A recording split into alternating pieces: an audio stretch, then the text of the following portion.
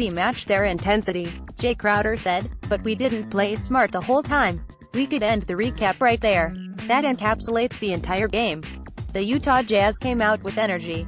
There wasn't a second in this game that you felt that Utah wasn't playing with intensity and urgency. They made the hustle plays. They made Houston have to make the extra play on the offensive end. The Rockets were going to have to work for this win, and ultimately, Houston did work, but they still won 100-87.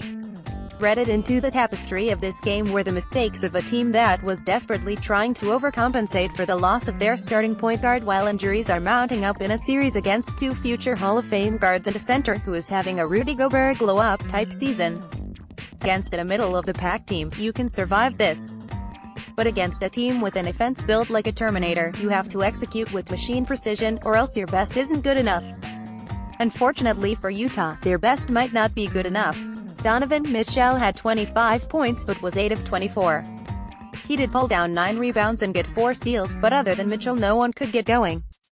The only other Jazz player that looked like he was gaining momentum was Exum, who had to come out of the game with a hamstring injury.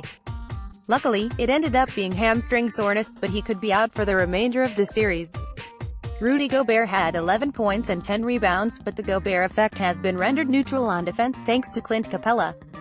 Never would I have expected Rudy Gobert to look so overpowered in a matchup, but here we are. James Harden continues to dominate.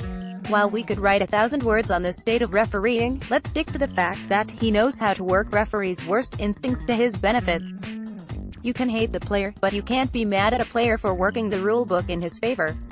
Gotta hate the game, and Harden isn't the game. Harden and Chris Paul had 24 and 27 points respectively.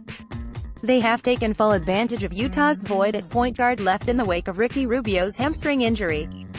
Clint Capella rebounded like a man possessed, 5 offensive rebounds with 10 defensive rebounds for the game. He also had 6 blocks.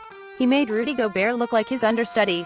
It's tempting to start to write the obituary to the Utah Jazz's season, but it feels disrespectful to a Jazz team that has time and time again proved all of us, myself many times included, wrong.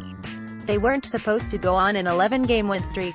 They weren't supposed to get back into the playoff race. They weren't supposed to have a Rookie of the Year candidate drafted at 13. They weren't supposed to even be a playoff threat after July. Ricky Rubio wasn't supposed to be able to shoot threes. They weren't supposed to be a 5 seed. They weren't supposed to beat the Oklahoma City Thunder. They weren't supposed to steal one game in Houston. Now here we are, one more time, saying that they're not supposed to win in Houston down 3-1 against the best team in the NBA. The odds say they'll lose and it'll be over. But until it happens, we've learned our mistake with this squad. Don't ever count this team out until they're really